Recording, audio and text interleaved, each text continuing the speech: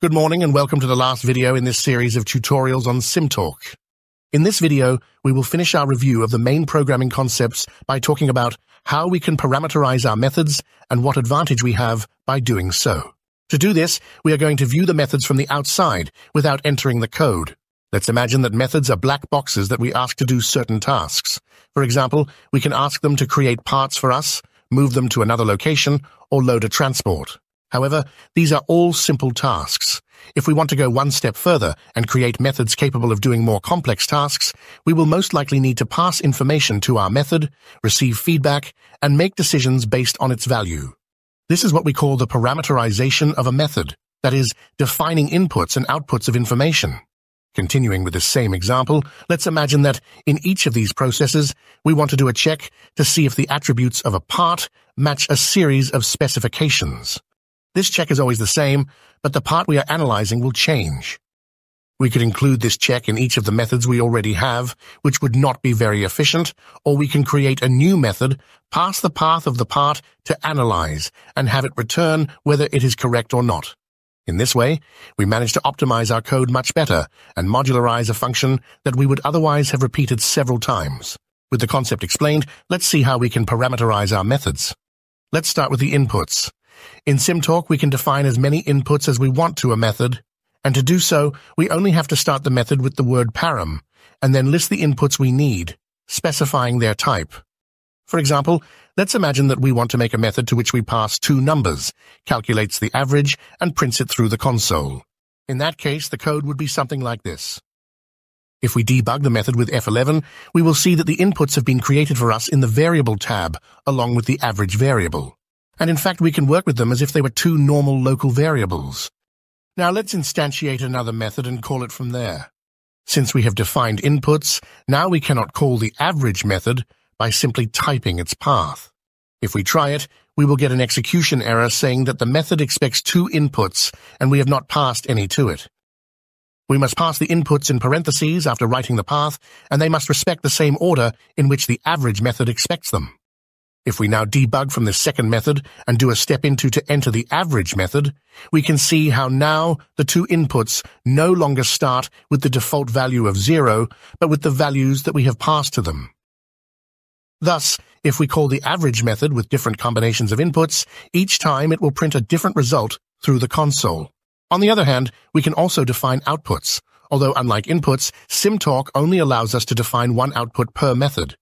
Let's instantiate another method that we're going to call countElements.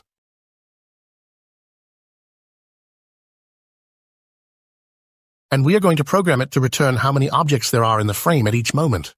To declare an output, we must begin the code with a hyphen and the greater than sign, forming an arrow, followed by the format of the output, which in our case is integer.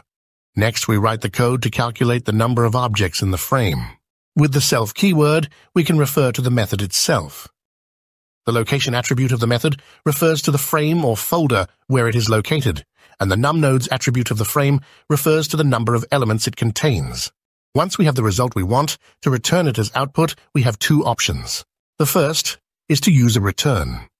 We save the changes, clean the console, and we are going to call it from our secondary method as follows. We do the same exercise as before, debug the method, and with step into, we are going to enter the countElements method. We calculate the number of nodes, which are 4, the 3 methods, and the event controller, and do the return. Since this result has been returned to the first method, we have printed it in the console with the print function. Another way to look at it is to make the call in the Expressions tab and see that it is equivalent to writing a 4. However, the return has a double function. It also automatically terminates the method. For example, if after the return we make another print, and we debug our secondary method again, we will see that that line is never executed. In fact, the return by itself can also be used in methods without output, and everything after it will not be executed. For example, if we use it in the secondary method after the first call, it will not execute the rest of the calls. The second way to return outputs is the result function. This works as if it were just another local variable. We can edit its value during the method as many times as we want, and the value at the end of the execution will be the one to be returned. We are going to modify the countElements method to use the result function and debug it to see the difference. As we see, as soon as we start the method, the result appears as another local variable. So we do as many calculations with it as we want. And when we finish, this value that it has will be the one that is returned upstream. However, in the same method, we can define inputs and outputs at the same time. The only restriction is that the inputs must always be defined before the output. For example, we are going to make our average method return the result instead of printing it to the console.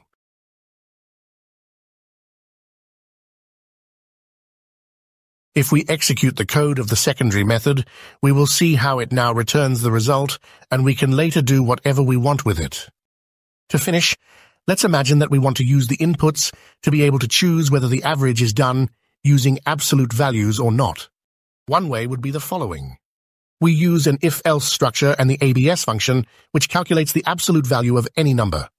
When adding an input, we must also modify the method call. Let's remember that the inputs must be passed in the same order and respecting the same types that we have defined in the method we want to call. If we execute, we will see how the result varies depending on whether or not we activate the absolute input. But it could happen that in the vast majority of cases, we want to make a normal average without an absolute value, and we do not want to have to write a false input every time, since it is repetitive. For that, in the average method, we can assign a default value to the input as follows. Since this input already has a value, we can skip it in the call if we want.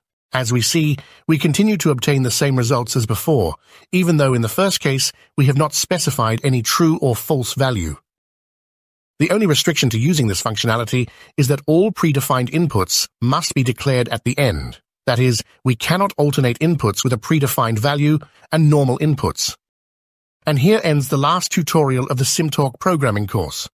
Of course, the tool offers many more possibilities than we have covered in this video series. But I hope it has helped you understand how this programming language works, take your first steps, and start adding much more value to your simulation models.